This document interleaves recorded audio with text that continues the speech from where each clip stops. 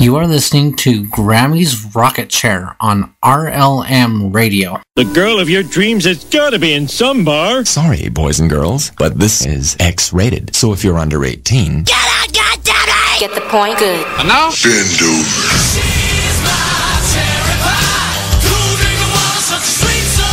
Y'all ready for this?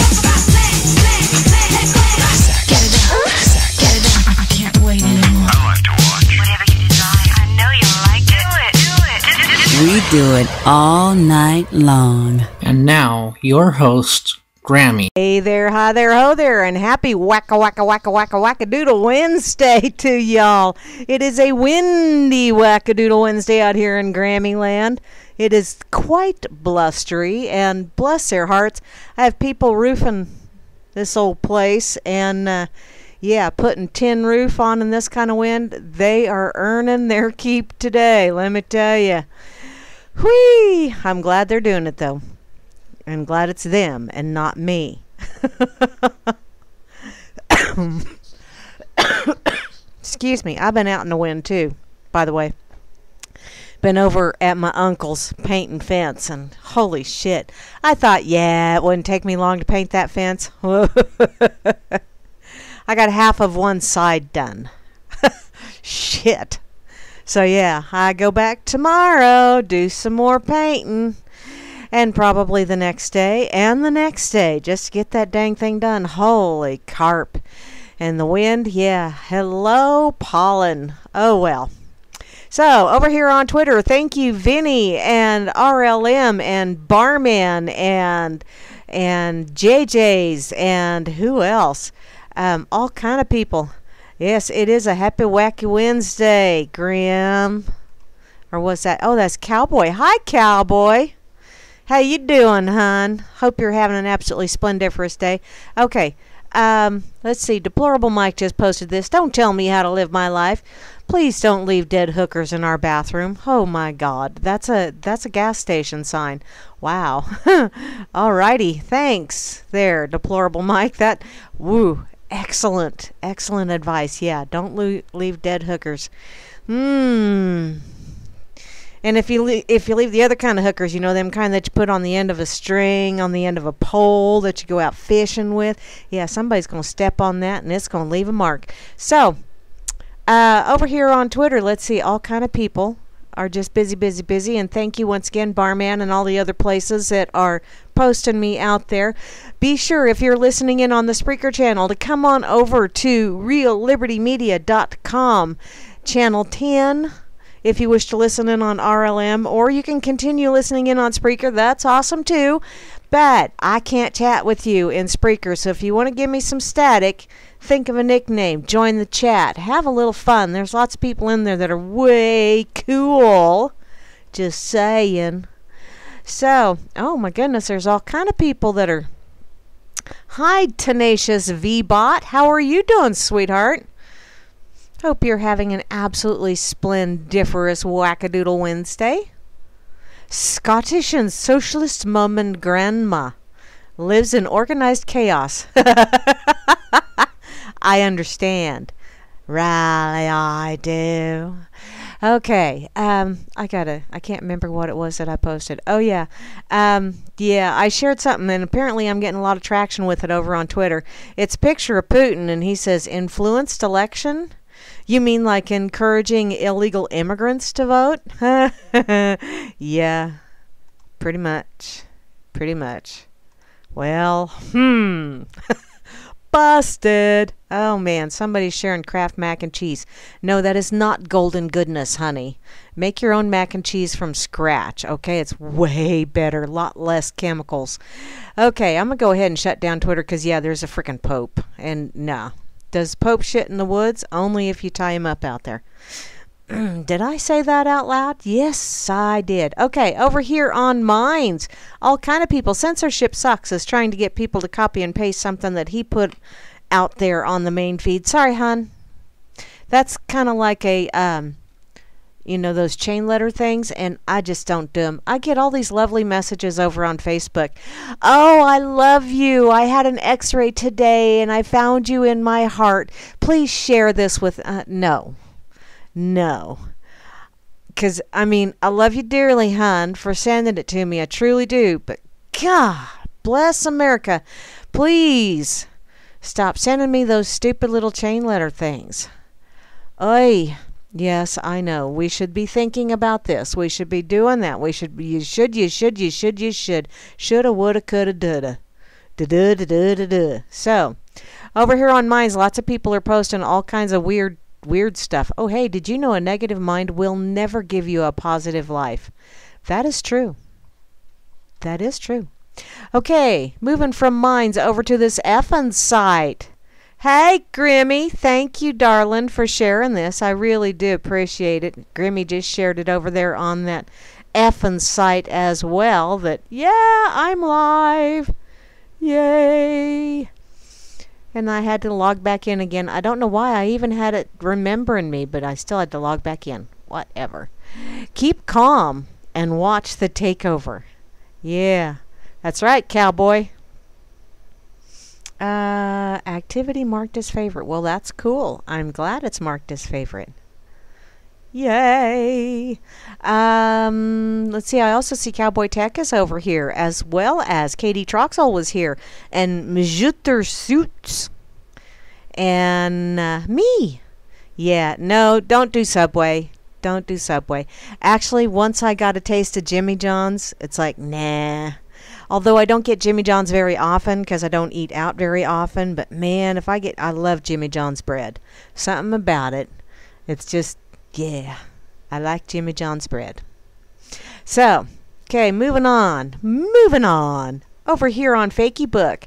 Hi, Linda. How are you doing? Yes, I can read it. How many of my friends pay attention to what I post? Not very many, honey, because Facebook doesn't like to let you do that kind of stuff. And just so you know, I got a link that I found, I believe, over on Twitter. And I think Barman actually posted it. But I will get to that here in just a little bit. It's about Fakey Book. And yeah, Fakey Book is, yeah. Well, I get notifications from my family. That's pretty much it. Pretty much. Okay, moving along. Over here on RLO, reallibertymedia.org. Once again, Barman and Grim, thank you for sharing me over there. I really do appreciate it, you guys. I also see the lovely Mary B is posting stuff. And looks like Java Doctor is doing stuff over here, as well as Rob Works and Cowboy Tech. And let's see, how many other people are... Well, there's people that have been logged in, but some of them are not playing recently, and that's okay. The difference between a flower and a weed is judgment. Yes, I will agree. Actually, weeds are just merely what I was told a long time ago. They're just uninvited guests. Kindness. What a simple way to tell another struggling soul that there is love to be found in this world. Yes, there is. It's just that sometimes... Well, let's don't go there, okay? Because my mind is thinking all kinds of naughty things, and I'll just stay away from that. Okay, Amelia. Let's go over to your... Well, poo. I wanted to go to her page because she shares all kinds of way cool stuff. She was sharing really cool stuff earlier. Where is she? Where are you, Amelia? I know you're on here somewhere. There you are. From the UK. Loved those turquoise tannies, hun. Okay, where was that at? Run away, run away. Okay. I need to get this out before I say hey to everybody in the chat. Amelia shared this, and yeah. There's no such thing as a man-made law. There are only rules and regulations that apply to consenting members of a particular society. Anyone can create a membership club and assign a series of rules. That in no way gives them the authority to force them on non-consenting people just minding their own business. The society to which government assign their rules is no more than a glorified membership club. Its rules have no inherent authority other than the degree to which they can intimidate others to obey them with the threat of their monopoly on force. You have the sovereignty. You always have. The illusion of centralized government or governance is no longer working. And so we see the last-ditch attempts of authoritarians to consolidate what remaining self-proclaimed power they think they have. Well said, Amelia. Well said. Now, over here to reallibertymedia.com, channel 10. Hey guys, how you doing? Right up top, I see Barman, the most splendiferous bot in the whole wide world. Don't you know? I also see Cowboy Tech is following right behind him, probably waiting for that sarsaparilla that Barman was supposed to bring him like 10 minutes ago. I also see Grimner, the RLM God, is here, as well as the lovely Moose Girl and the lovely Kate, who I believe dodged a weather bullet. It looks like it's going to the Carolinas. Not so cool. Vinny Schwaz. 108 Shoes. Vinny, you're weird. You're just weird, honey, but that's okay. We love you anyway. Let's see. Who else is here? Phantom is here. The guy that did my awesome intro. Thank you once again, Phantom. You are the bomb. I also see Anti is logged in, as well as Asmo and the lovely Beth Z. Chalsa Denis is here, as well as Chloe. And Colfax 101, Cyborg Noodle, the bot that touches you with his noodly goodness, is here, as well as D_C, Dakota Frumpt. Frumpt, you're so funny. You're so funny. I'm here, as well as Gromit and IB Don C, Java Doctor, as well as Java Doctor 2. We got the new and improved version as well. Damn, double bonus round. JJ's, I hope you're feeling better, JJ's. I understand sometimes when you're feeling a little bit under the weather. And I was kind of when I got home this afternoon, but I just kind of pulled up my big girl panties and thank you ever so much, Cowboy Tech, for that root beer. Actually, what I'm drinking right now is a ginger beer, and it's quite tasty. Okay. I also see Juana Taco is here, as well as Kozu, Layer 8, and Meisterbauer. Hey, Woody. How you doing, hon? Moi. And we got a trifecta of Poxes in the chat. Poxbox, Poxified, and Poxiphone. Also got a Pompa sauce, as well as the lovely Rain. Please, Rain, I love you dearly, but don't fall until I get a chance to get some mowing done. Because, yeah, I got rain upon rain upon rain upon rain. And then, now I got wind, and guess what? Weeds grow when you get that much rain. I need to mow really bad. I also see RLM Fluke, the Vanna White of the RLM channel. Yes. Tenacious. Oh, thanks, Vanny. I saw 108. See? Perspective. Thank you for clarifying that, sweetheart. Wonderful life lesson there. You know, we all see something just a little bit different, and I truly appreciate the clarification. Sometimes, you know, people just don't, they get all butthurt or whatever and don't ask for a clarification, or, you know, don't offer a clarification. And so it's nice when adults, yes, Vinny, I called you an adult. Be adult. The world needs more adults. TD Sanders. Hi, TD. How are you doing, woman? Okay, yeah. And I also see, yeah, Rob Works is here, and I saw him fire up the bubbler, as well as Sock Puppet. Hey, Sock. How you doing, hon? He also dodged one. Trust No One is here. And to round out the crew, the one, the only, now that I know how to say it, Vinny Tenacious is here. Yay! Yay! He's so tenacious.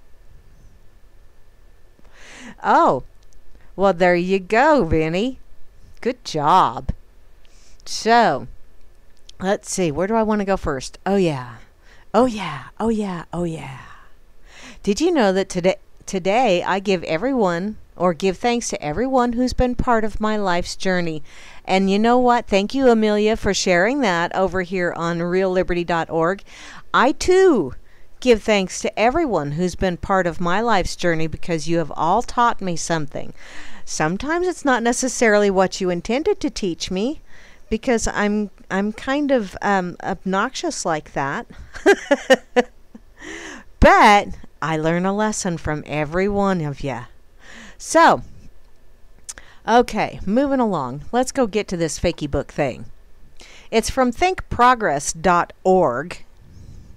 Facebook's idea of fact-checking, censoring Think Progress because conservative site told them to. It's almost Snopes-esque. Almost. Apparently last year, Facebook announced that it would partner with the Weekly Standard, a conservative magazine, to fact-check news articles that are shared on Fakeybook. At the time, Think Progress expressed alarm at this decision. The Weekly Standard has a history of placing right-wing ideology before accurate reporting. Among other things, it labeled the Iraq War as a war to be proud of. No, there is no such critter as a war to be proud of. No. Any war that you engage in is going to produce more of what you say you're supposedly going to war to extinguish. Yeah, we'll get to that too here in a minute. But apparently they said that in 2005, and it ran an article in 2017 labeling climate science as dataist science. Is that how you say that? Or dadaist? I have no idea. And promoted that article with the phrase, "Look under the hood on climate change science. And what you see isn't pretty." Well, that's true. What you see is not pretty when it comes to climate change science. Yeah, it's not really science, honey. Not really. So, the Weekly Standard brought its third-party fact-checking power to bear against Think Progress on Monday, when the outlet determined that Think Progress' story about the Supreme Court nominee Brett Kavanaugh was false, a category defined by Fakeybook to indicate the primary claims in this content are factually inaccurate. Well, you know, they might have an awful lot of facts. It's just the way they arranged them. Now, the article in question, which this reporter wrote, pointed out that when you read a statement Kavanaugh made, during his confirmation hearing, alongside a statement he made in 2017, it becomes clear that he is communicating that he opposes Roe versus Wade. Now, our article is factually accurate, and the Weekly Standard's allegation against us is wrong. Well, once again, you know, they shared their opinion, you shared yours. Why should we keep either one out of the purview of the public? I think both opinions need to be out there, just so people can get all of that information and decide for themselves. So, there are serious consequences for publishing an article that one of Fakeybook's third-party fact-checkers decrees to be false. You know, maybe you might have more people going to check out your article simply because Fakebook said, wrong answer. So everybody's going to go, oh, well, if Facebook don't like it, I'm going to check it out. I know that's how I decide on what movie I'm going to see. You know, if you've got all of these Siskel and Ebert-esque kind of people going, thumbs down, movie sucked, odds are I'm going to see it. And if they give it rave reviews, odds are I'm not even going to watch it on Netflix. So, yeah, when something gets rave reviews, most of the time I just kind of go, are you curious? Yeah, I don't think so. In any case, as Facebook CEO Mark Zuckerberg recently wrote in a Washington Post, we demote posts rated as false, which means that they lose 80% of their future traffic. And see, I think that is wrong to do that. That is censorship. That is showing bias. Let people decide for themselves. That's why people's bullshit-o-meters are not functioning properly, because somebody out there is always going, oh, well, I know what's best for you. You should listen to me. Your bullshit-o-meter, you don't need that anymore. I'll be feeding you the real stuff. So when an article is labeled false under FakeyBook's third-party fact-checking system, groups that share that article on FakeyBook receive a notification informing them that the article received a false rating, and that pages and websites that share this piece will see their overall distribution and their ability to monetize and advertise removed. Once again, censorship. Now, I do have to put this out there. FakeyBook is a corporation. It is a for-profit business. And they're not charging you up front, the general public, they aren't charging you up front to be able to have access to that system that they provide for you. But you need to understand there are hidden costs, just like hidden taxes. One hidden tax is inflation. That is a hidden tax. Another hidden tax, which is really not quite as hidden as inflation, is traffic codes and the lovely little money machine that benefits from them. Yeah, that's a tax. It's a tax on people that wish to use motorized vehicles in order to go from one place to another. It is a tax. And it is a use of force. Most people don't see it that way, but it is. So, and most people don't drive like idiots and assholes. So, do you really need that many popo out there going, you know, you're going 2 miles an hour over speed limit. I'm going to have to nail you for a $75 speeding ticket for 2 miles an hour? Holy shit. Speedometers have a 3 mile an hour leeway either direction, just with the programming on these newer ones. Don't give me that shit. The inflation of your tires can make that much of a difference, assholios, and yet they do it. Why? Because they have a badge and a little book that says, I can write on this piece of paper and give it to you and say you owe me $75. Damn, talk about a racket. In any case, moving along.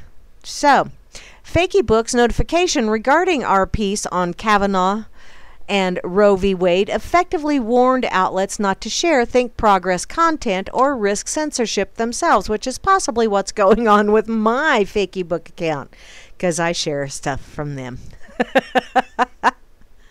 Oh well. Now, one group emailed Think Progress after receiving this notification to say that it found it threatening, which, yes, it is.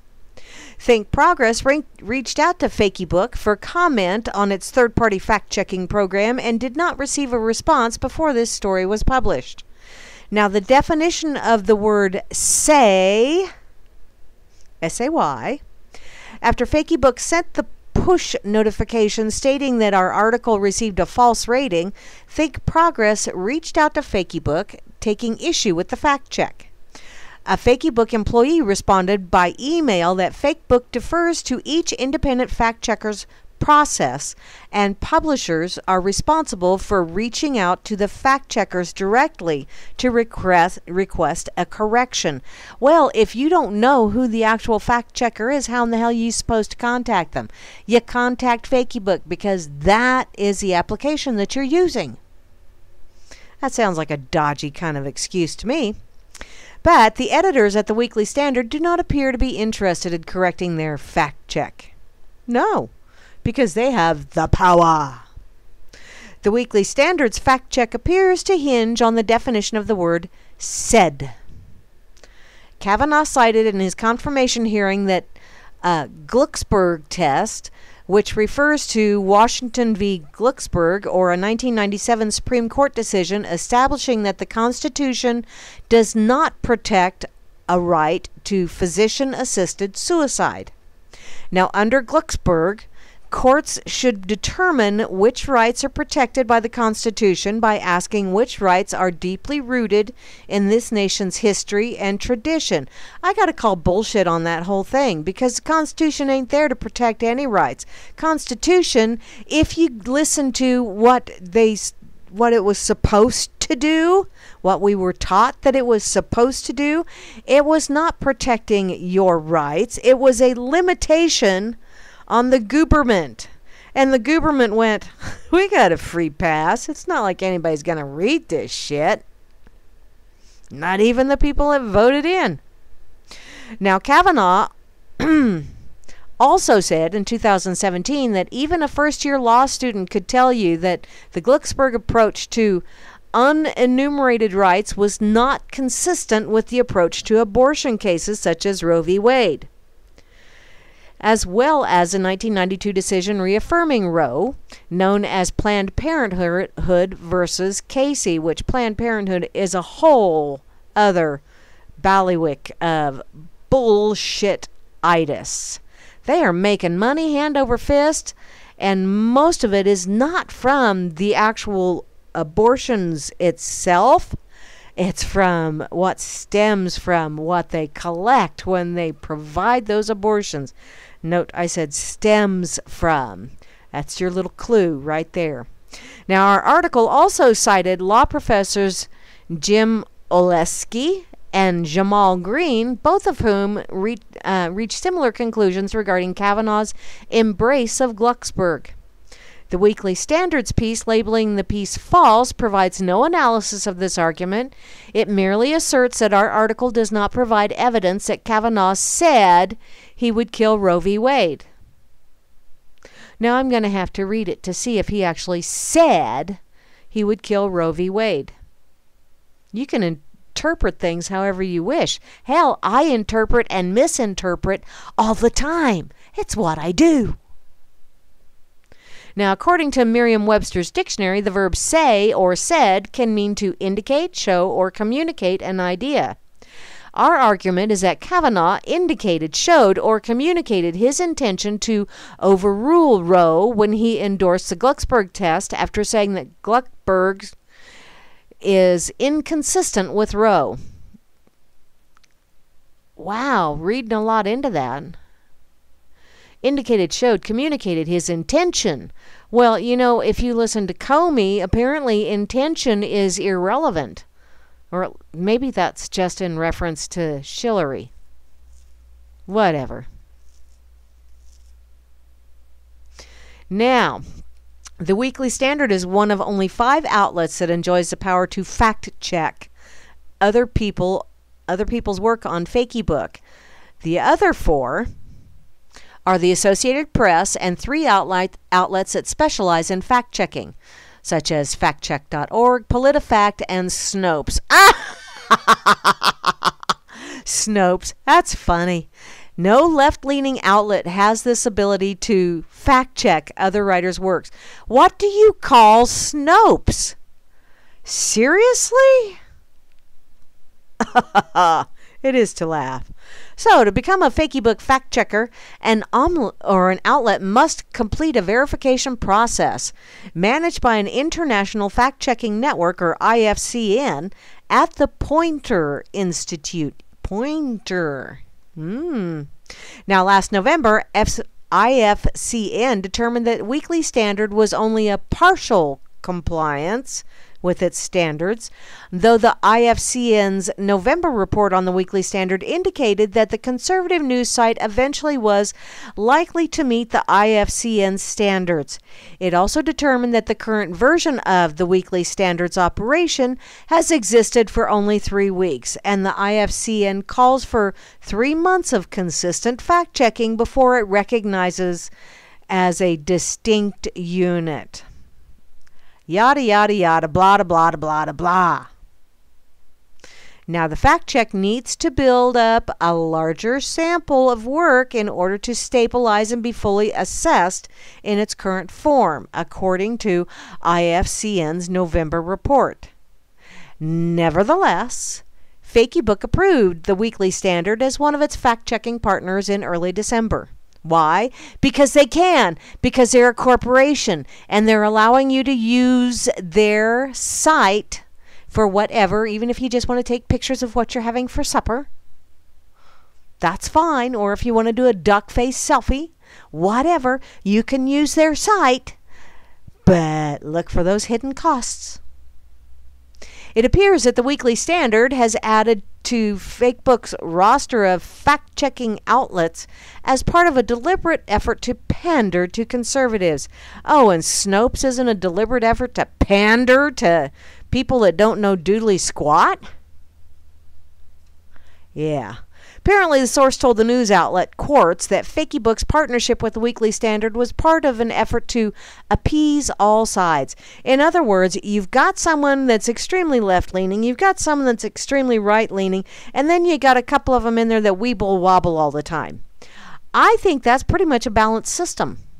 You need to have 5 fact-checkers, or you need to have an odd number, so in case you have some kind of vote going on, you always have one that's a tiebreaker. As if I need to give Fakebook one more excuse to get another fact checker to tell you, oh, you're full of shit. Well, you know what? I posted something about Nostradamus a couple weeks ago where Nostradamus was calling out all of these bullshit memes, and I never once got flagged for fact checking, as in this is not an accurate meme. Never once. Apparently, earlier this year, Fakebook hired Republican Senator John Kyle of Arizona to lead an audit of alleged liberal bias at the expense of conservative voices at the social media juggernaut. Kyle, according to Vice, was regularly ranked among the country's most conservative senators when he served from 1995 to 2013. And he was recently appointed to serve out the remainder of Senator John McBain's term in office.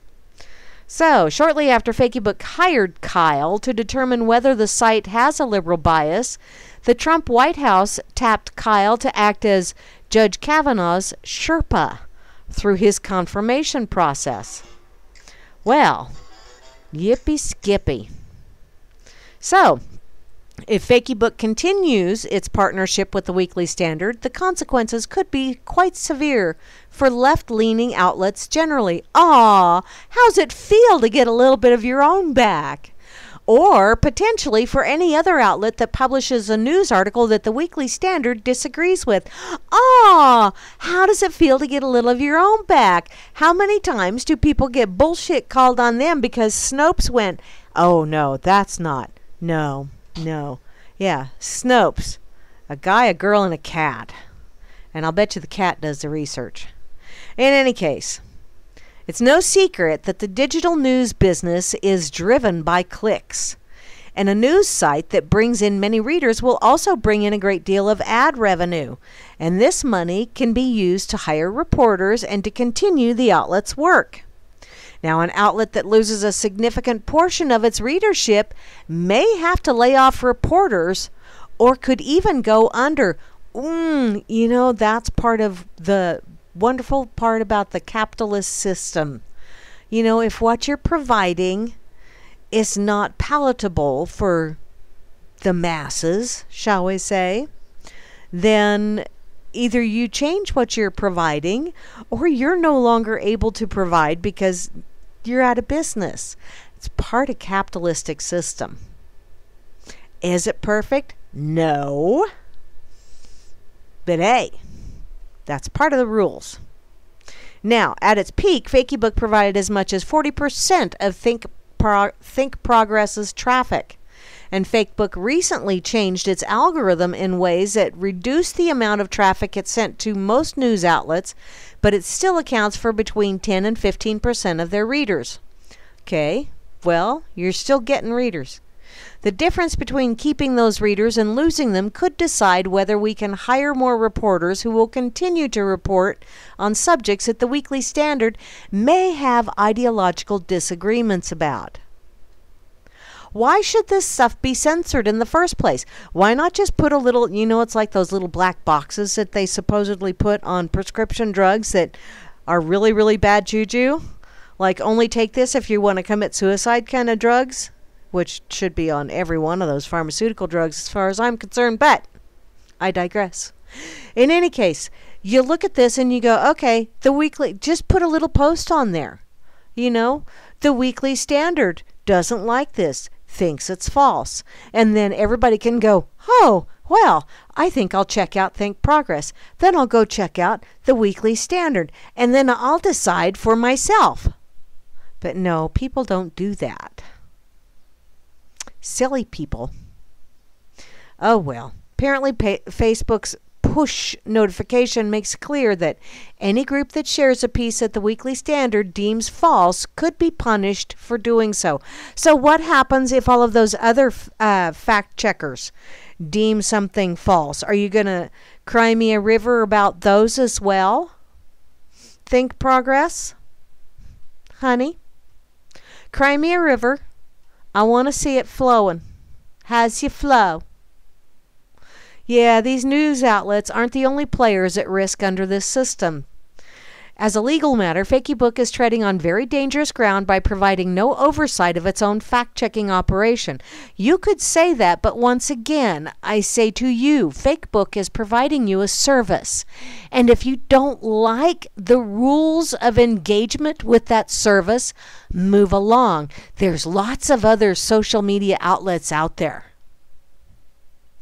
Now, in its landmark decision in New York Times versus Sullivan, the Supreme Court held that an outlet can be liable for defamation if it publishes false information, with knowledge that it was false or with reckless disregard of whether it was false or not. Talk about vague and ambiguous. Man, that left that barn door completely open for every critter to get out and defecate all over everything.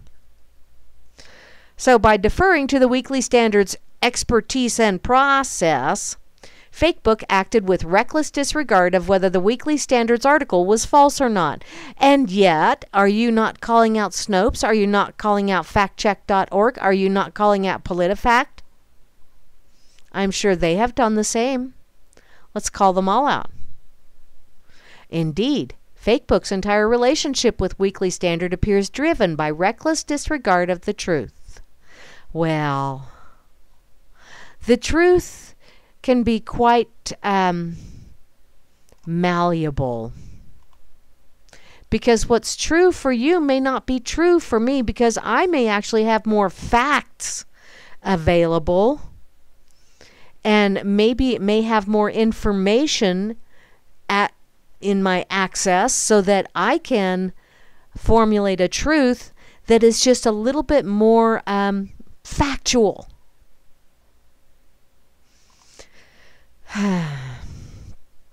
Yeah, truth and factual. Yoinks. There really is quite the difference. Beetle! I see you, Beetle. How are you doing, hon? And yes, Grammy, I do say fuck Facebook. Although, then I have to pull that back just a little bit and say, you know, I do have standards. There are certain things even I won't do. So,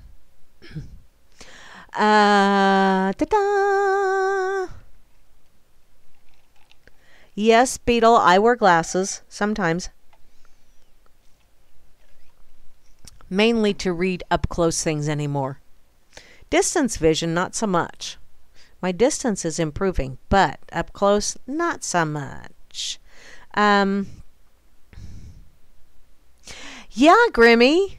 I wonder how much they're crying over Alex Jones's ouster, and he's been booted from all kinds of places.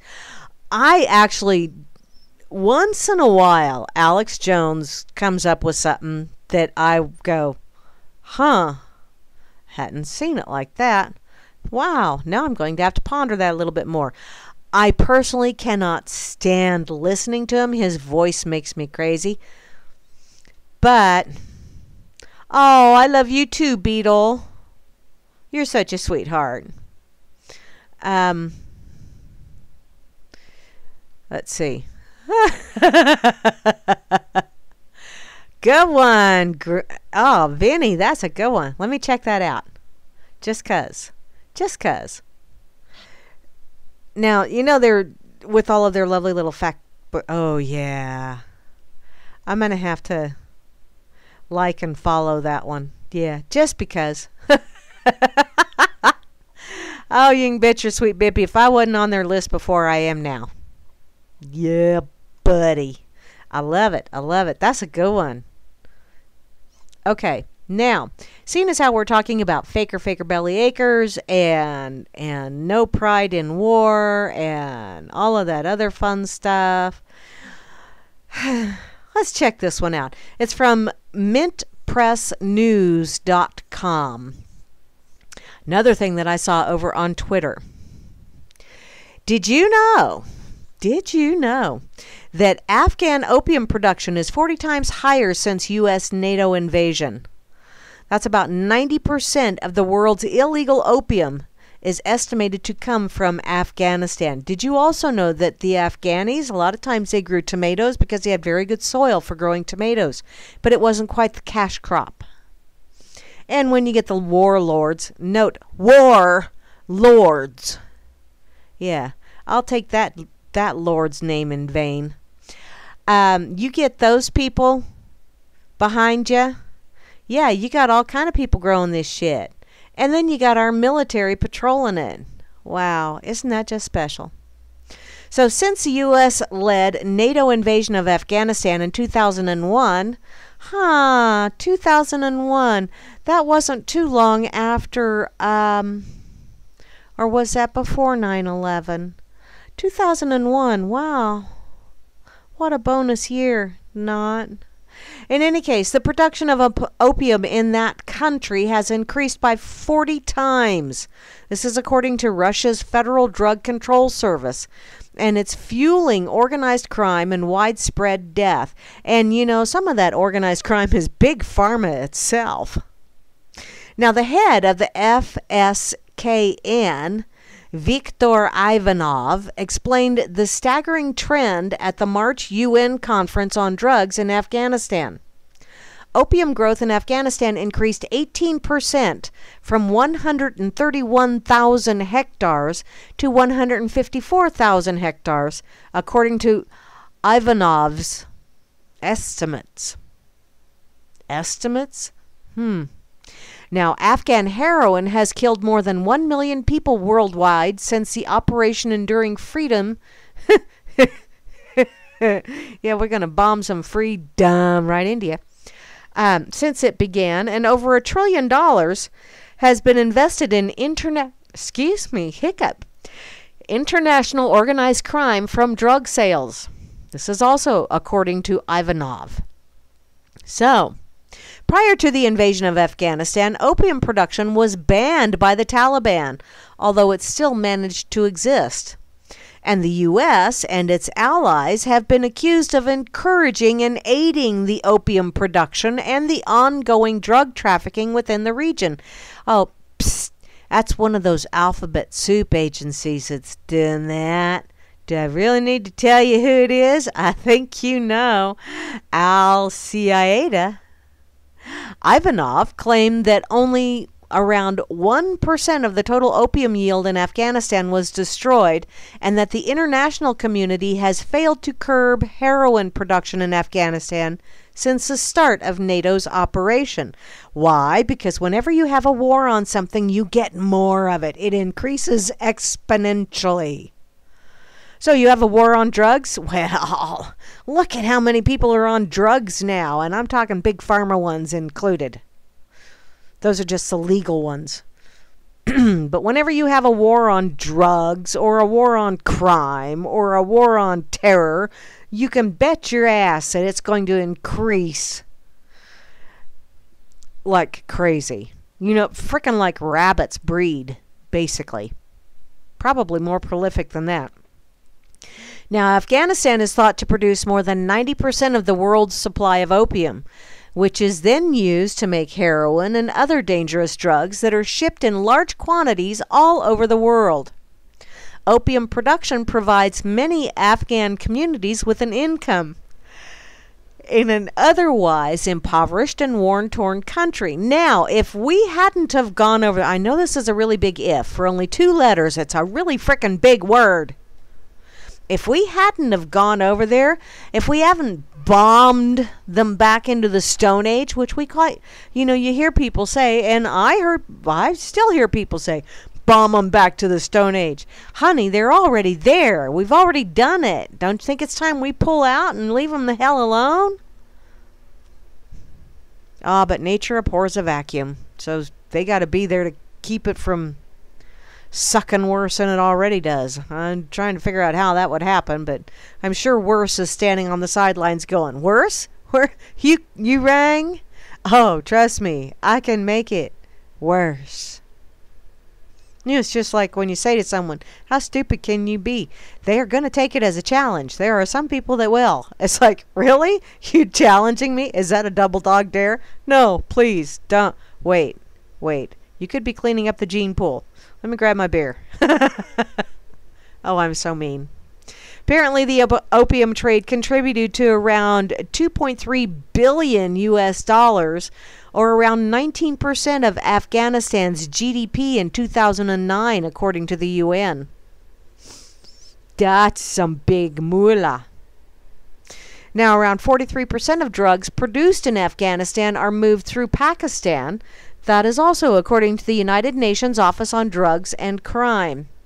And the Islamic State group is reported to have recently taken over opium production and trafficking. Why? Because it is so profitable. And the extremist group was estimated to be earning over 1 billion US dollars from the opium trade. Profits also go into international drug cartels and money laundering banks. Well, isn't that what banks do? Yes. No, Grammy, I did not bomb Afghanistan. The we is the government and the mouse in their pocket, but we have a tendency to be collectively lumped in with that pile of shit. Basically because, you know, we haven't disposed of them yet. But yes, who is this we of which you speak? We, all the way home. Ooh, Fluky, did you give Vinny some creepers? How funny. Okay. You know what? I totally spazzed off sharing those articles over here on realliberty.org because, well, you know, I'm a spaz. What can I say? Hi, Gary L. I see you over here on RLO. Awesome. Okay. Let me, oh, now I've got damn ginger running through my brain from Gilligan's Island. Let me entertain you. Of course, it was Mary Ann that tried to do that, didn't she? When she thought she was Ginger. I think that was that. And then she just kind of went crump. And poor Ginger had to deal with all of these dresses. They were way too short because Mary Ann shortened them. Bless her heart. So, let's see.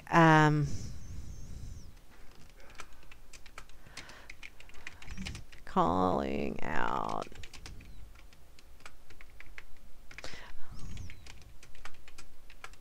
There we go. I had to get the Fakey book one posted first because that is the order in which I'm going, and that way, if I should like faux pas and click the wrong thing, which I know you're shocked. I know you are.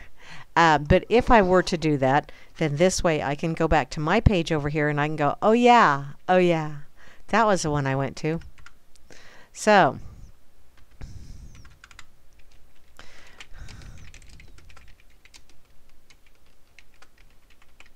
yeah, get both of those shared. There. Yay! I'll put them over on the effing site later because, yeah, I'm running behind. Well, I'm not running, but I'm behind. I'm behind her ender. Oh, and by the way, Grim, thank you ever so much for that never hold a fart in. That was one of those things that I had to put over on Fakey Book in my family page, just to let everybody know, because we are, when we have family reunions, there is an awful lot of hot air that gets dispensed, and it's out of both ends. So, Just putting that out there. Now, seeing as how we've been talking about Fakey Book and talking about opium, let's go over here to worldtruth.tv, because you know what? They say that 15 reasons why tequila is actually really good for you. And here I just always thought tequila made my clothes fall off. Apparently, there is no doubt that when people like their tequila, they really love it. So when it comes to this alcohol of choice, there really are no boundaries or limitations until you puke. And then I've known people that have gone back for more. It's like, wow, really? Obviously, you took that "how stupid can you be" as a challenge. Obviously. So, as the Pringles campaign so eloquently put it, once you pop, the fun don't stop. So, you know that group of friends who can never decide what type of round to buy at the bar? Well, these people spend their time arguing between Jameson, vodka, and Fireball. I don't do shots of anything. Yes, it was, Grammy. It was really funny. So, in any case, but do you know that the one suggestion that will shut them the fuck up is tequila? Tequila shots. Yeah, I mean, people went as far as creating deep fried tequila that will actually get you drunk. What? So do you see people doing that with vodka? I think not. Well, you know, I keep vodka around because it's multi-purpose. And yeah, once in a while I do have a drink with vodka in it. But for the most part, it's really good for cleaning things. Much better than rubbing alcohol. So, get ready to open your eyes to the benefits of tequila, some of which you've never even thought could be possible. Number 1, it helps lower blood pressure. Probably gets you comatose if you do enough shots. So, how exactly is that possible? Well, agavein, which is the sugar that comes from the agave plant used to produce tequila, triggers insulin production and therefore lowers blood sugar. We can thank our friends at the American Chemical Society for that one. It aids in weight loss. Once again, you do too many tequila shots, you puke, and there you go. Got no calorie intake going on. Yeah, you heard me correctly. There are certain components in tequila that can help you lose weight. And in further tests done by ACS, tequila helped overweight mice lose a significant amount of pounds. Now I'm wondering, did they also do the little bit of salt on their little mice paws and take a bite of a lime or a lemon after doing their tequila shots? I'm just curious. It's hard to picture mice that are drunk on tequila. Hey, Speedy Gonzalez. No wonder. Number 3, you don't really get a hangover. Bullshit. I call bullshit. But they say you may quickly disagree, but we're not talking about that shitty watered down tequila most people are accustomed to. Rather, we are discussing real 100% pure agave tequila. So try drinking this instead and see if that headache becomes a memory of the past. No. Actually, my sister-in-law, Bretta Choey's wife, really likes her high-dollar tequila.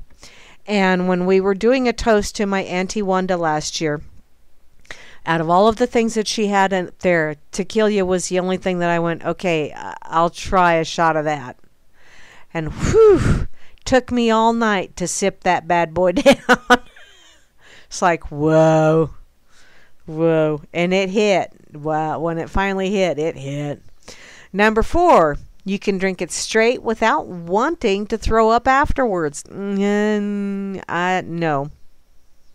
Now, have you ever tried throwing back shots of vodka? Actually, I have, and although it's not exactly pleasant, unless you try the flavored vodkas, try cinnamon vodka. That's not bad. So, chances are it's coming right back up. But when it comes to tequila, you can rest assured that it will sail smoothly down your throat. Who wrote this shit? Y'all have not... Man, you don't know some of the people I know. I've seen people woofty right after doing a shot of tequila. It ain't pretty. It ain't pretty. Out the nose and wow. Okay. Number 5, it helps fight cholesterol. Okay, so let's get scientific for a moment. Increasing the fiber in your diet helps in the reduction of cholesterol levels. Like fiber, agavans lower triglycerides in the blood and levels of cholesterol as determined by researchers at Plant Foods for Human Nutrition. Still not gonna. Now, okay, I do have to put this out there. I do like a strawberry margarita every once in a while. Once in a while. Yes, Grimmy, I am. I am a cheap drunk.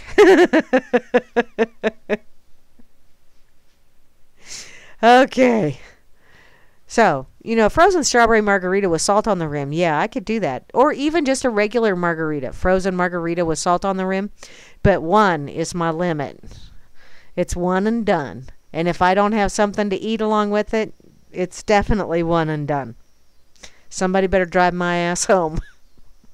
So, number 6, tequila may be used to help treat colds. Well, just about any alcohol can be used for that. Back in the 1930s, doctors in Mexico used to promote this tequila concoction to fight off the common cold. Half an ounce of tequila blanco, half an ounce of agave nectar, and half an ounce of fresh lime juice. That actually doesn't sound too bad. I'll bet it tastes way better than NyQuil. Number 7, it helps to numb the pain. Duh. Why do you think most people drink that kind of stuff? Okay. That wasn't you, Grimmy? Oh, it was Vinny. Sorry, Grim. I blamed you and it was Vinny. Yes, Vinny, I am a cheap drunk. Okay, it helps you numb the pain. Tequila has been proven to dilate the blood vessels, which results in better blood flow, minimizing pain levels. When it comes to emotional pain, you can bet tequila is a remedy for that too. Yeah, it makes you so freaking drunk your clothes falls off. Number 8. It can serve as a drug delivery system. Oh, yeah. There you go. Let's advertise that one. So, basically, when drugs are taken, the acid in your stomach typically breaks them down before they can even hit your intestines. So why is this a problem? Well, because it decreases the drug's effectiveness. Tequila serves as a protective barrier of these drugs as they work their way into your system. Now I know there's going to be people out taking their pep in their pills, chasing it with a shot of tequila and going, there, now it'll really twink. Good job there. Number 9, diabetics can indulge too. The high amount of sugar that is present in alcohol is what poses an issue for diabetics. The thing with tequila, however, is that it has significantly less sugar, and therefore it will have much less of an impact on the blood sugar. Okay, if it comforts you to think so. Thanks, Vinny, for that shot of tequila. It'll just sit right there. Oh, poor Beetle. Damn it. Okay. Number 10. You look like a damn badass on a first date. Okay, if you can do a shot of tequila properly, yeah, you do look badass. Till you fall over. So how many times do females worry about what to order on the first date? I only know this because I've had countless conversations with friends on whether or not it's appropriate to order anything but wine. I don't do wine either. Long story, but I don't do it. The answer is order tequila and stand out from the crowd, making a long-lasting impression because you can be certain he will always remember you as the girl who ordered tequila on the rocks on your first date. No, not on the rocks. Number 11, it won't make you feel as fat as vodka or beer. Vodka doesn't make me feel fat, so I don't know what you're talking about here. Raise your shot glass and cheers to this because tequila helps to regulate the absorption of fat in your intestines. When it comes to alcohol, everyone knows how much drinkers detest bloating. Well, I think just about anybody detests bloating. Number 12, you don't have to waste your calories on a chaser. I do. One of the best parts about ripping shots of tequila is that you don't need soda to chase them with. Honestly, you don't really even need a chaser because the taste of tequila is that good. But if you really can't stomach it, there's always limes. No, the taste really isn't that good. Sorry. This is an opinion here, and it's not mine. The opinions expressed here do not necessarily correlate with mine. Number 13, everyone respects a person who rolls up with a bottle of tequila to the pregame. No, everybody roots and cheers because it's like they know they're going to have a drunk time in the old town tonight. Yeah, there's always those people who insist on bringing a bottle of Fireball to every pregame they go to, and the word we use to describe these people is basic. Really? Although I can't do Fireball shots either, so what the hell. Apparently a unique individual busts out the tequila and really gets the party started. Yeehaw. Number 14, it cleans your colon in a different way than you may think. I know what I was thinking. So, touching upon the points found in 8 researchers at Mexico's University of Guadalajara, they claim that blue agave found in tequila helps deliver drugs to the colon, which helps to treat illness such as Crohn's disease, colitis, IBS, and even cancer. And here I thought it had something to do with projectile poop. And finally, it chills you out and helps you sleep. Now, I will admit that yes, it does do that. Everyone knows that tequila and relaxation go hand in hand. You don't need to drink an excessive amount. 1 or 2 shots will do. Next time you can't fall asleep, try a sip of Don Julio. Don Julio! No, thank you. Nope. Hooty doody whatty? Committed 3 felonies today? Yes, everyone that is alive and breathing has committed 3 felonies. Minimum, just waking up in the morning. Okay, let me put this over here on the RLO, because you know there's going to be someone over there that's gonna go, really? Dude, where's the Don Julio? Don Julio's been working on my roof, actually. Oh, I don't know if it's Don Julio, but yeah. I've had a lot of salsa music to listen to the last couple of days. Let's put it that way. Ha-ha! And you know, it's actually not bad. But, what the hey?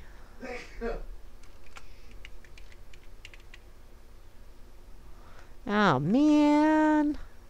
There.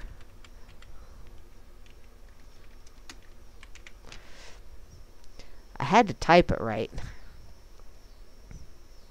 By gosh and by golly. By gosh. Oh, the storm keeps weakening. That's awesome. Awesome. Okay. So, I've gotten to Tequila, Fakey Book, Afghan. Let's see. Now I had a couple of things in my pocket that I wanted to get to. Here we go. From the New York Times, of all places. It's from February of this year. So, I needed a sip of my ginger beer. Free speech and the necessity of discomfort. Let's see if I agree with this one. This is the text of a lecture delivered at the University of Michigan on Tuesday, and the speech was sponsored by Wallace House. Now, I'd like to express my appreciation for Lynette Clementson and her team at Knight Wallace for hosting me at the Ann Arbor today, or hosting me in Ann Arbor today. It's a great honor.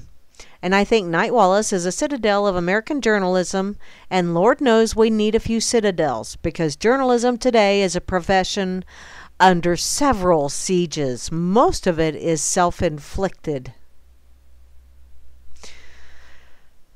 So, there is an economic siege, particularly the collapse of traditional revenue streams, which has undermined the ability of scores of news organizations to remain financially healthy and invest in the kind of in-depth investigative enterprise, local and foreign reporting, that this country so desperately needs. There's a cultural siege, as exemplified by the fact that a growing number of Americans seem to think that if something is reported in the so-called mainstream media, it is ipso facto untrue. Well, I kind of sort of agree with that. There's a technological siege, which not only has changed the way we work and distribute our work, but has also created a new ecosystem in which it is increasingly difficult to distinguish fact from opinion, clickbait from substance, and real news from fake, or what I like to call spewage. Then, need I even mention it? Oh, here we go. There is the popo of the USA. We are all familiar with the ways that the Donald Trumpelstiltskin's demagogic assault on the press has already normalized presidential mendacity, mainstreamed alternative facts, and desensitized millions of Americans to both. I'll get to him in a moment. Oh, goody, it's going to be a Trump basher piece, too. Well, this should be fun. So, there is also a fifth siege, and this is the one I want to focus on today.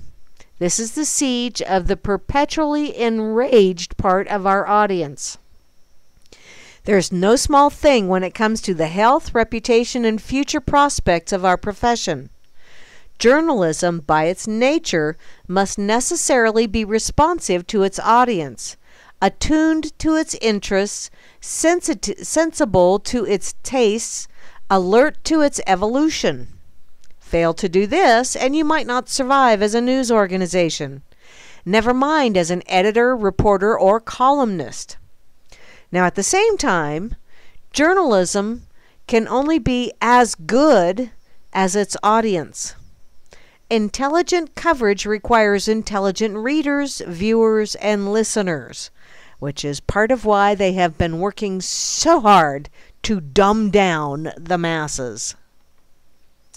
We cannot invest in long-form, in-depth journalism for readers interested only in headlines, first paragraphs, or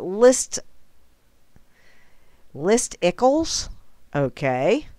We cannot purchase the services of talented wordsmiths and expert editors if people are indifferent to the quality of prose. We cannot maintain expensive foreign bureaus if audiences are uninterested in the world beyond our shores. We cannot expect columnists to be provocative if readers cancel their subscription the moment they feel triggered by an opinion they dislike. In sum, we cannot be the keepers of what you might call liberal civilization. I'm using the word liberal in its broad philosophical sense, not the narrow American ideological one.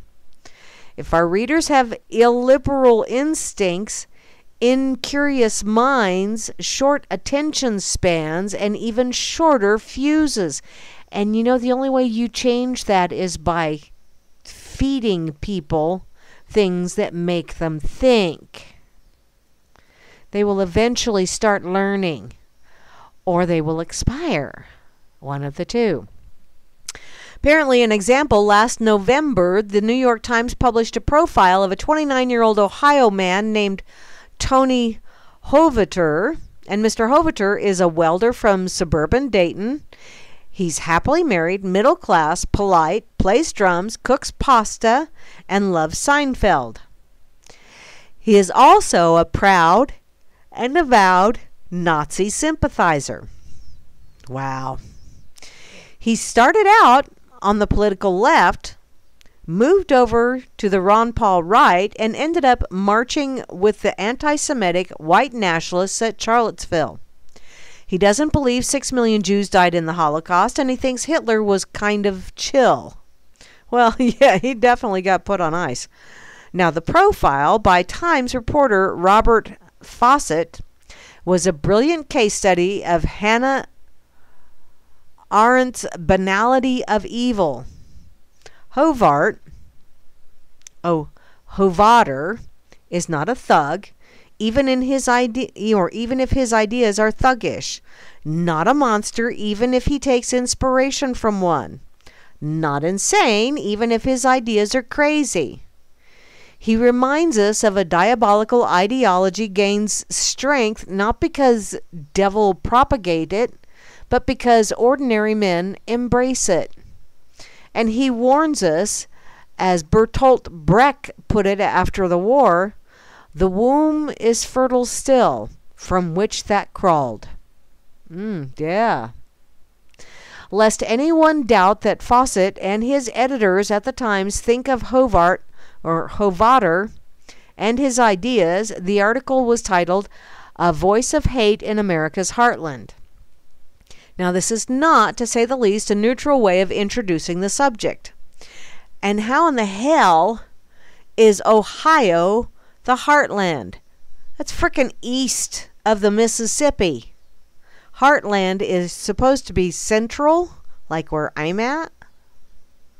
You don't see a whole hell of a lot of neo-Nazis out here, or at least I don't. Yet, that did not seem enough for some Times readers, who erupted with fury at the publication of the article. Nate Silver, the Times' former polling guru, said that the article did more to normalize neo-Nazism than anything I've read in a long time. And an editor at the Washington Post accused us of producing long, glowing profiles of Nazis, when we should have focused on the victims of their ideology. Maybe you should do the Nazis one time and the victims the next time. Or maybe incorporate both of them into one. That way you can't wax on about either ideology too much. Now, the Times followed up with an explanatory and somewhat apologetic note from the national editor. No doubt, there may have been ways to improve the profile. There always are.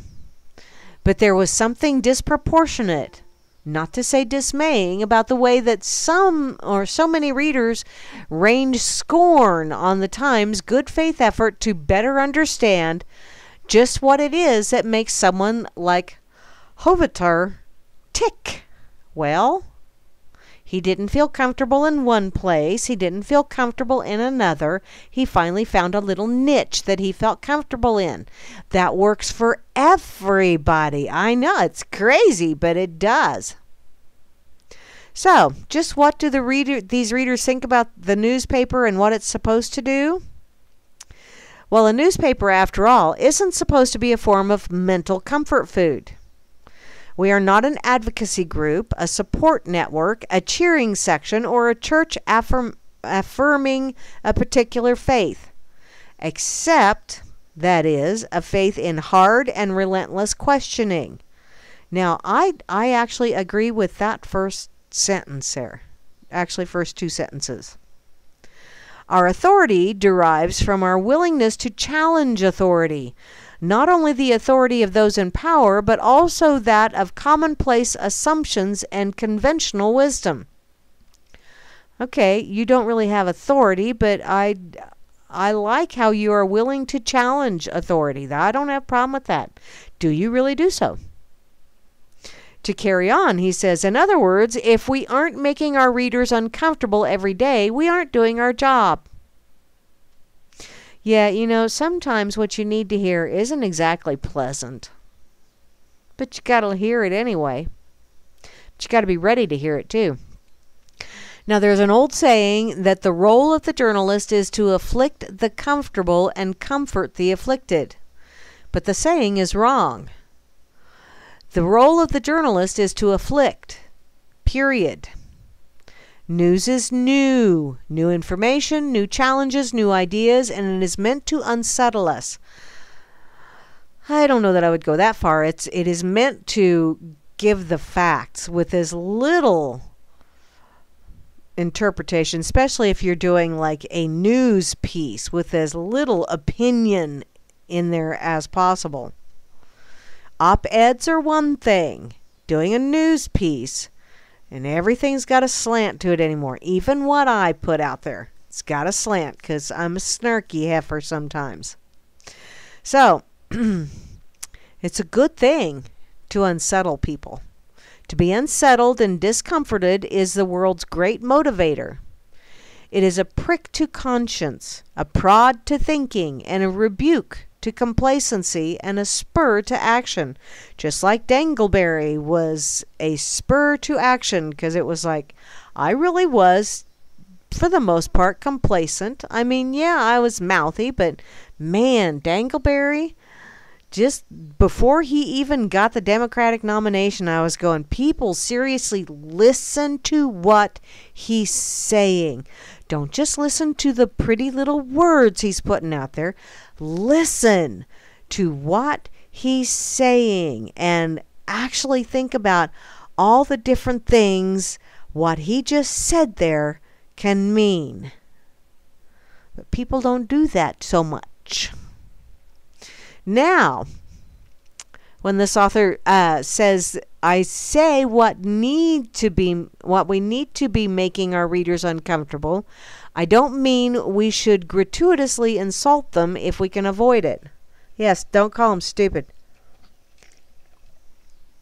But neither should we make an effort to play to their biases or feed this or that political narrative. There you go. Don't be feeding political narratives, although y'all are very good at that. You're the propaganda trough.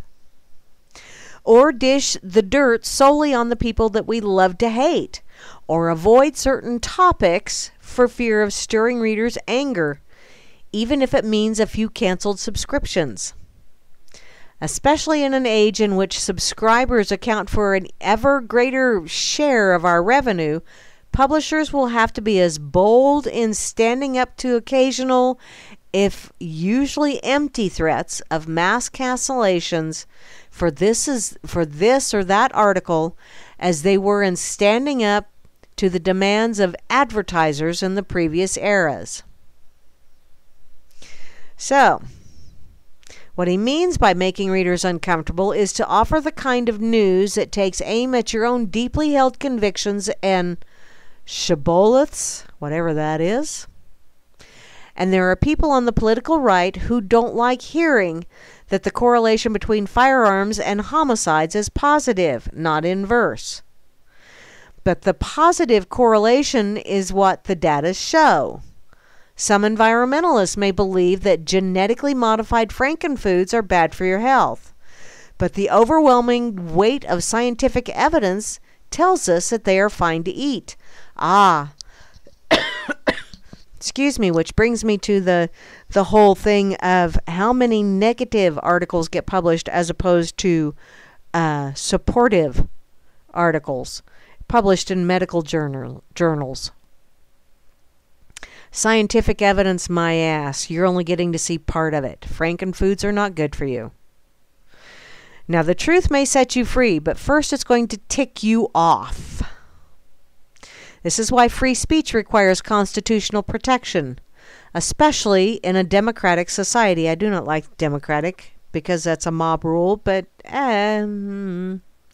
free speech may be the most essential vehicle for getting the truth out. But the truth, as anyone minimally versed in history knows, is rarely popular at first.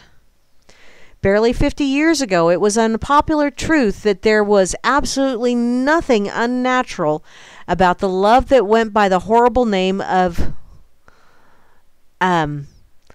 miscegenation. What the hell is miscegenation? I don't even want to know. Other unpopular truths one could mention include gay rights, women's suffrage, and evolution. These truths could only have made their debut in the public square and eventually gained broad acceptance under the armed guard, so to speak, of the First Amendment. And you know, I don't know that they're necessarily truths as they are publicly held beliefs, but mincing words. But it's not just the First Amendment. In addition to a legal sanction, free speech has flourished in the United States because we have had a long-standing cultural bias in favor of the gadfly, the muckraker, the contrarian, the social nuisance. I like that, contrarian. I want to be a contrarian.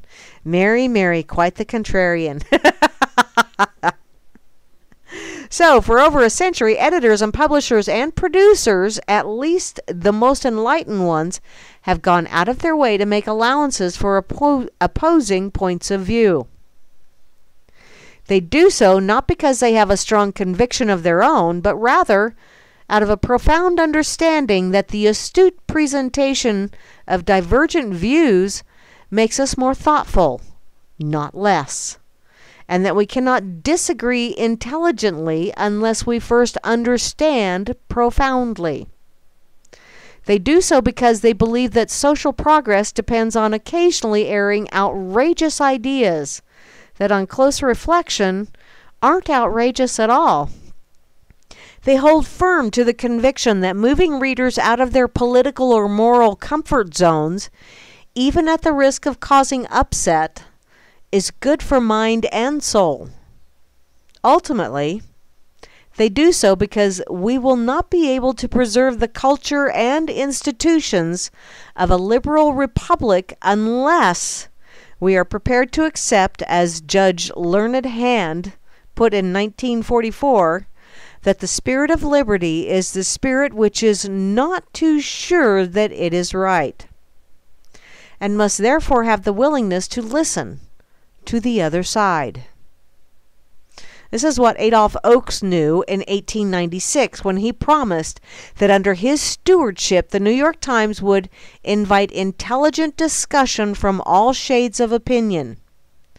The Times, like other papers, may not have always lived up to that promise as well as it might have done, but as some of you may have noticed, it most emphatically is now, to the loud consternation of many of our readers. Now, I do my best to appreciate the concerns of these readers, and I understand that many of us, believe the 2016 election marked a political watershed in which liberties we have taken or we have long taken for granted are being attacked and possibly jeopardized by a popo whose open contempt for free press has few precedents in American history. He has an open contempt for the mainstream media. There is a difference between an open contempt for the mainstream media and for the free press. We haven't had a free press in decades. I had to throw that in there. Now, I understand the justifiable fear these readers have for a White House in which a truth is merely optional, in which normal standards of courtesy and decency have lost the purchase that they previously had under Democrat and Republican administrations alike. Trumpelstiltskin wasn't the first one to issue in that kind of nonsense. Just saying. I also understand that these readers see the New York Times as a citadel, if not the citadel, in standing up to this relentless assault by the popo and his minions. Popo. I shouldn't call him popo, although he is kind of sort of a poo-poo popo. He's the POTUS. Now, the speaker thinks they're right. The country needs at least one great news organization that understands that the truth is neither relative nor illusory, nor a function of the prevailing structure of power. But also that the truth is many-sided. Yes, it is. That none of us has a lock on it. That is true. And that we can best approach it through the patient accumulation of facts and vigorous and fair contest of ideas. Booyah, I agree with that. Excuse me, another belch. That, at any rate, is what I think we are trying to do at the Times. Okay, pat yourself on the back. And I can only hope that more people will see its virtue as time goes by. That obviously demands good and consistent communication on our part. But, to return to the theme of today, it also requires intelligence on the part of the readers. So how can we get our readers to understand that the purpose of the Times excuse me, is not to be a tacit partner in the so-called resistance, which would only validate the administration's charge that the paper is engaging in veiled partisanship rather than straight-up fact-finding and truth-telling? Some readers, for example, still resent the Times for some of the unflattering coverage of Hillary Clinton throughout the campaign, which she most rightfully deserved. As if the paper's patriotic duty was to write fluff pieces about her in order to smooth her way into high office. Duh. Again, do these readers comprehend that we are a business of news, not public relations? And does it not also occur to them that perhaps the real problem was coverage that was not aggressive enough, allowing Mrs. Clinton to dominate the Democratic field in the 2016, despite her serious and often belatedly apparent shortcomings as a candidate? So as it is, it is not as if there is a great surfeit of pro-Trump news and opinion in the pages of the Times. I think that's a shortcoming of ours. We are a country in which about 40% of the voters seem to be solidly behind the president, and it behooves us to understand and even empathize with them, rather than indulge in caricatures. Donald Trumpelstiltskin became POTUS because millions of Americans, excuse me, who voted for Barack Obama in 2012 voted Republican 4 years later. Those who claim this presidency is purely a product of racism need some better explanation to account for that remarkable switch.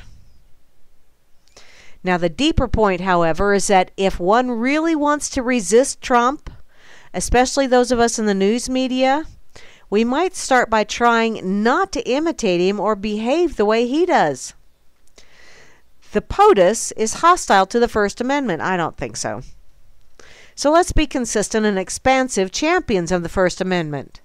The POTUS belittles and humiliates his political rivals. What other POTUS has not done that? So let's listen to and respect our detractors. The POTUS loves to feel insulted and indignant, because his skin is thin and it thrills his base. Let's hold off on the hair-trigger instinct to take offense. The president accuses first, gathers evidence later. Let's do the opposite. The POTUS embraces ugly forms of white identity politics. Let's eschew identity politics in general in favor of old-fashioned concepts of citizenship and universalism. That's a whole nother ballywick as well. I could go on, but you get the point. The answer to a politics of right-wing illiberalism is not a politics of left-wing illiberalism. It is a politics of liberalism, period. This is politics that believes in the virtues of openness, reason, toleration, dissent, second-guessing, respectful but robust debate, individual conscience and dignity, a sense of decency, and also a sense of humor. In a word, enlightenment. It's a capricious politics, with plenty of room for the editorials of, say, the New York Times and those of the Wall Street Journal, and it is an uncomfortable politics, because it requires that each side recognize the rights and legitimacy and perhaps even the value of the other.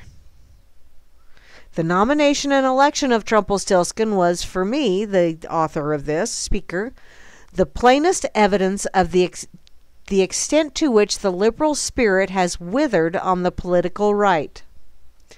I've written and spoken about this phenomenon many times before, so I won't get into it here. But what worries me is the extent to which it is equally prevalent on the political left. Case in point. Last month, I wrote an article under the title, A Modest Immigration Proposal, Ban Jews. Now, the word modest might have been a tip-off to modestly educated readers that I was not, in fact, proposing to ban Jews at all time.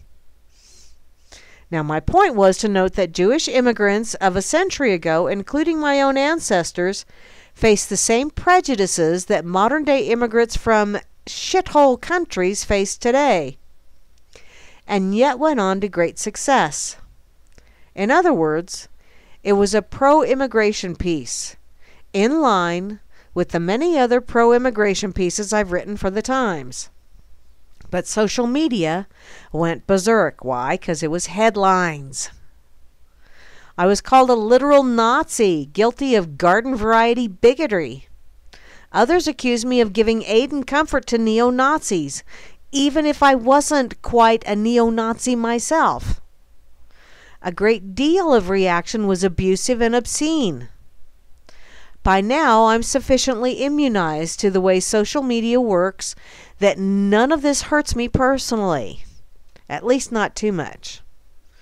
And at its best, platforms such as Twitter are useful for injecting more speech from a vastly wider and more diverse variety of voices than we ever heard from before. And it adds them into our national conversation. So what bothers me is that too many people, including those who are supposed to be the gatekeepers of liberal culture, are using these platforms to try to shut down the speech of others, ruin their reputations, and publicly humiliate them.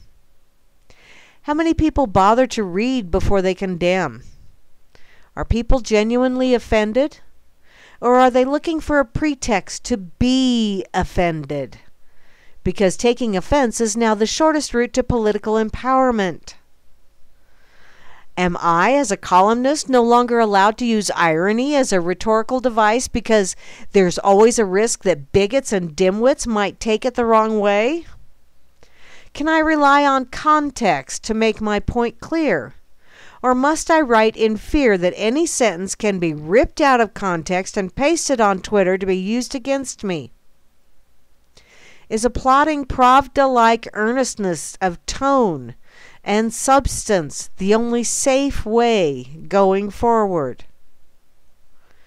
Perhaps the most worrisome question is, to what extent are people censoring themselves for fear of arousing the social media frenzies? There's a reason why Katie Ralphie is writing about the whisper networks of women who aren't 100% in line with the Me Too movement. It should profoundly alarm anyone who cares for Me Too that such a piece should have needed to be written in the reliably liberal pages of Harper's Magazine, no less. The job of Me Too is to put a firm and hopefully final stop to every form of sexual predation, not to enforce speech codes. This move towards left-wing illiberalism is not new, and the list of thinkers who have waged war against that illiberalism, from Arthur Schlesinger Jr. in the 1940s to Christopher Hitchens in the 2000s, amounts to a roll call of liberal honor. I think we are awaiting our new Hitchens today. In case any of you want to apply for the job, all you need is a first-class brain and a cast-iron stomach. So where does this leave us? Well, I gave this little title, Free Speech and the Necessity of Discomfort, yesterday morning when I retweeted Knight Wallace's tweet advertising this speech, and someone wrote, "Man, I hope he gets shouted down at some point." Maybe he was being ironic.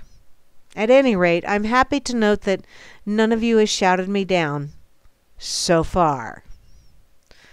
I trust that's because you all recognize that even if I may have said some things that made you uncomfortable and with which you profoundly disagree, there is a vast difference between intellectual challenge and verbal thuggishness, between a robust and productive exchange of ideas and mere bombast, between light and heat. It's fair to say that Americans of different ideological stripes feel that many things have gone profoundly amiss in our social and political life in recent years. We all have our diagnosis as to what those things are, but one of them, surely, is that we are rapidly losing the ability to talk to one another. Now, the POTUS has led the way in modeling this uncivil style of discourse. I don't think the POTUS led the way. I think it was there way before Trumpelstiltskin got in there, and that's part of why he got in there. But he has plenty of imitators on the progressive left who are equally eager to bully or shame their opponents into shutting up because they deem their ideas morally backward or insufficiently woke. So as each side gathers round in their respective echo chambers and social media silos, the purpose of free speech has become increasingly more obscure. Its purpose isn't merely to allow us to hear our own voices or the voices of whom we already agree. It is also to hear what other people with other views, often anathema to ours, have to say. To hear such speech may make us uncomfortable, as well it should. Discomfort is not injury. An intellectual provocation is not a physical assault. It's a stimulus. Over time, it can improve our arguments and sometimes even change our minds. In either case, it's hard to see how we can't benefit from it if we choose to do so. So make that choice. Democracy is enriched if you do, and so are you. And I would beg to differ on the democracy is enriched, because once again, democracy is the bully pulpit. But sovereignty is enriched. Independence is enriched. I didn't agree with a lot of the things he said, but I agree with the premise of what he said. So, yes, free speech is not there to ensure that you can keep speaking. It is also to ensure that the person who you vehemently oppose can keep speaking as well, and show how that ideology is either something that maybe you need to consider or something that most definitely needs to be disposed of. So,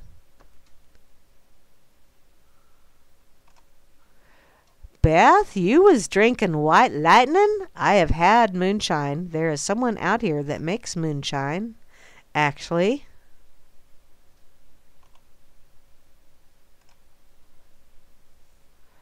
Do what? Holy carp.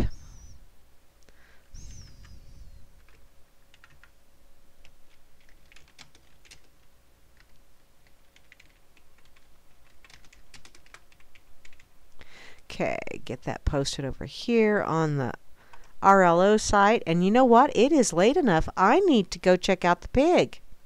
I've been finding some long ones lately. Holy smokes. And I drag y'all along with me, unless you turn off the volume. And that's okay too. That is your option. So over here on pigazette.com, where they most definitely exercise their right to free speech, and it is not a constitutionally granted one, Constitution put that, it is supposed to be in there to let the government know, you shall not pass, as Gandalf says. It is a natural right. It is not something that's granted by the Constitution, contrary to what many seem to think. So, what is their pick of the day? Oh, good God, I love this one. You guys are going to love the pig pick of the day.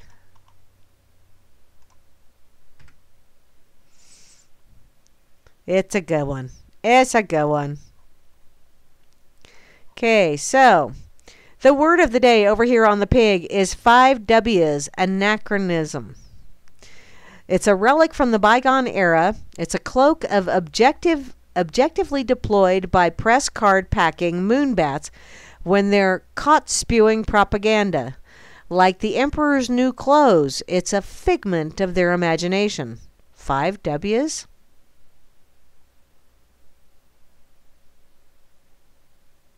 Anachronism. Ah. Yeah, anarchy doesn't mean what most people seem to think it means, basically because they have been programmed well. In the quotable quotes section, the academic community has in the biggest concentration, or has in it the biggest concentration of alarmists, cranks, and extremists this side of the Giggle House. That's from William F. Buckley, Jr. Wow. Why does that not surprise me? Yeah, that's what I thought too, Grimmy. That is a good one. Okay, so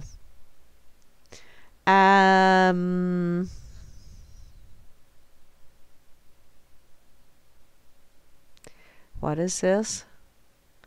Dismal ratings for Moonbatty Miss America pageant. Now that the Miss America pageant has been fundamentally transformed by chairwoman of the Board of Trustees and opulent Me Too profiteer Gretchen Carlson, dropping swimsuits and evening gowns in favor of feminist ideology, let's see how it performs for advertisers. The Miss America 2019 competition just plummeted 36% in TV ratings versus last year's record low performance on ABC. Oopsie. That previous record low was 5.4 million viewers. This year, it's 4.3 million tuned in. And they were rewarded with steaming piles of moon battery. So let's see. Miss Michigan, Emily Sioma, denounced her own state over the Flint water crisis that was in the news a few years ago and apparently still arouses the belligerent self-righteousness of lefties. Miss West Virginia, Madeline Collins, denounced Trump. Her state voted for him 68% to 26%. Miss Virginia, Emily McPhail, really, that's her name. Wow, okay. Representing the state that produced the most significant founding fathers, endorsed the disrespectful antics that anti-American NFL players indulge in when the national anthem is performed. Okay, guys, I really gotta... You know, the CIA, the Pentagon, let's put it that way. The Pentagon asked the NFL to start doing that because they wanted to drum up patriotism. And actually, it is extremely patriotic to be able to do that and say, I'm not disrespecting anybody who has, who in their heart of hearts feels as though they are actually doing this for their country. They don't realize they're doing it for the banksters, but, if they really, you don't want to disrespect them, you want to correct them. I don't have a problem with people taking a knee. Fine, you want to take a knee, deal with the consequences of that taking the knee. You got a bunch of war drum beating, chest thumping people watching the NFL. So deal with the consequences of taking the knee. But I don't have a problem with you taking a knee. I really don't. I don't have a problem with people not standing up for the national anthem. It's a special song. It's a special song. And it's been used and abused to manipulate and steer a herd. So I don't have a problem with that. I do find it amusing that Miss America pageant ratings have major suckage going on. And actually for Emily Sioma denouncing her state for the Flint water crisis, yeah, that water crisis is still going on. So yeah, I can understand why she's denouncing her state as well. So that was shouldn't. See, they have a right to their steaming load, and that's what I think. It's a steaming load, but my opinion, their opinion, mucks nix. This date in history, the 12th of September, 490 BCE. Athenians give Persians a memorable butt-kicking at Marathon. Messenger runs the 26 miles to Athens with the good news, delivers it, and then drops dead. Yoinks. That's called giving it all, by the way. This date in history, the 12th of September, 1880. Newspaperman, scribbler, critic, and one of Hambo's favorite wordsmiths, H.L. Mencken born, has a few choice words for the doctor after the spank of life. This date in history, the 12th of September, 1910. LAPD goes co-ed with world's first female cop, Alice Stebbins. Horn Dog Mayor Tony Villar loves a woman in uniform and offers to show her his etchings. Okay. This date in history, the 12th of September, 1939. Mr. and Mrs. Waxman leave an indelible stain on humanity when they poop out the rat-faced turd named Henry. All righty.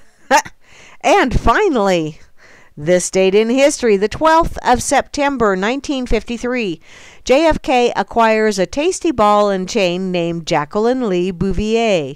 A modern-day Camelot at 1600 Pennsylvania Boulevard or Pennsylvania Avenue lurks over the horizon, and things are not going to be peachy soon afterwards. Just saying. They will not live happily ever after. Nope. So, let's see. I don't know. I'm looking at their... Okay, let's see here. What do they have here? Okay, so this is from their top story. Under Dangleberry, ISIS continued to cut a bloody swath through northern Syria and northern Iraq. Their style of warfare is vile and loathsome to an alarming degree.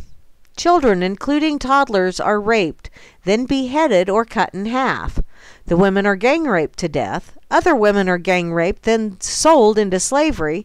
And if you're not one of them, your death is going to be horrific. Today, ISIS is on the run with nowhere to hide. No, not necessarily.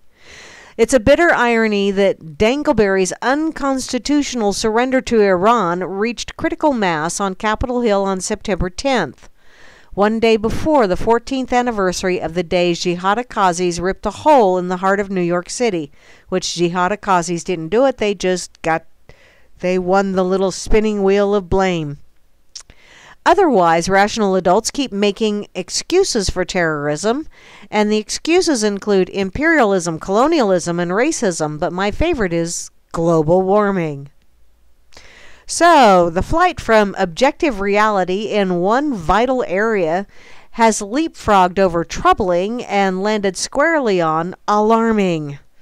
Thanks to a well-orchestrated PR blitz, Islamikazis have been upgraded from gang-raping, child-butchering mass murderers, upgraded to what? Well, tragically misunderstood, peace-loving, true believers who are ill-served by a fatally flawed public relations department. They are apologists, assure us, and economic refugees whose livelihood has been obliterated by global warming. Why does that not surprise me? And yeah, I saw the global warming thing and I wanted to see the lead up to it. So that's kind of why I went to it. But yeah, if you want to read the rest of it, it's the top story over here on pigazette.com. So come on over and check it out. Now I'm going to go back to my pocket, because I do believe I have one more thing that I might be able to get to before I run out of time.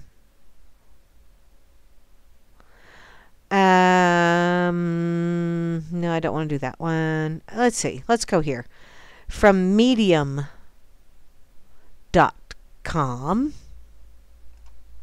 See how long this one is before I really dive into it. I saw the headline. The headline grabbed me. The way you read books says a lot about your intelligence, and here's why. Let's hope it's not super-de-duper. It is super-de-duper-de Peter T. Hooper-de long. Super-de-duper-de, and then lots of comments.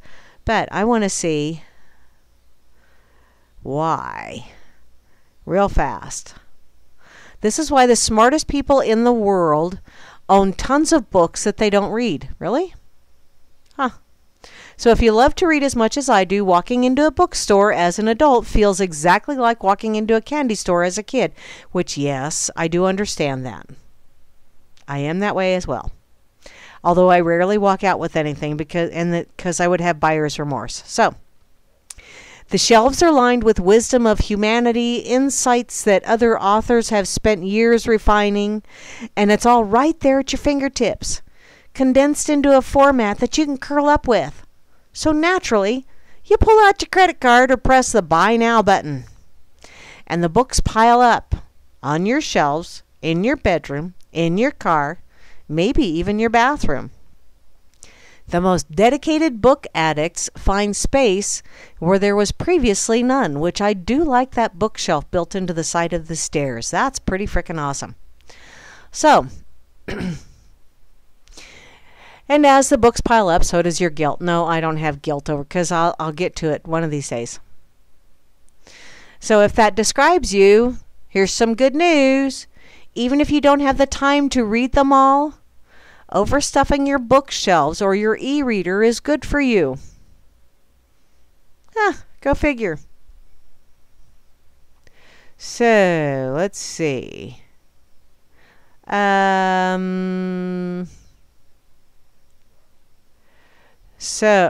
got a bunch of smart reading hacks and all kinds of other fun stuff. So I'm just going to go ahead and share this with you. I thought maybe it would be something quick and easy. Oh, no. Michael Simons. Okay, sorry. I do like reading books. Oh, Grimmy, I don't know that I want to see your etchings, baby.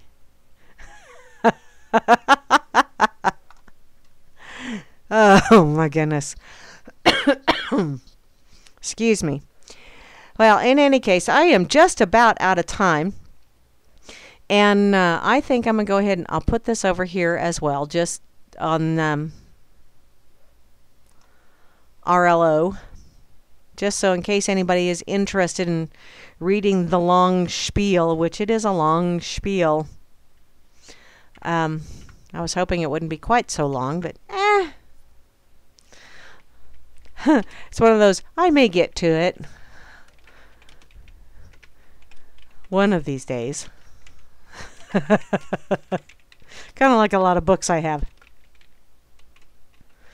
Okay, in any case, today is the day after. The day after. Wasn't there a movie like that, The Morning After? Something like that. Yesterday had all kinds of 9/11 stuff. And I wrote a little ranty blurby. It wasn't anything, but it's kind of hard to when you want to just express, but you want to express it in a format that where, people will probably maybe actually get it. But yesterday, before I started on my chores, I wrote, I remember that day, intently watching the TV, the look on my coworkers' faces, the shock, the confusion, fear, and immense sadness that we all felt. I remember the following days, the changing and conflicting stories from the news, the questions and the heartache of the survivors, the sight of the sky with no trails in it, and the late-night candlelight vigils. I remember the weeks that followed, the testimony of the survivors and first responders, the speculation and solidifying of the official story, and the first twinges of something ain't right here, and the faint rumblings of the drumbeat of war. I remember the months that followed, and the new government agencies, the loss of our liberties for your safety, the families with questions left unanswered, and the louder drumbeats of war. Oh yeah, I remember, as do the families and friends of those lost that day.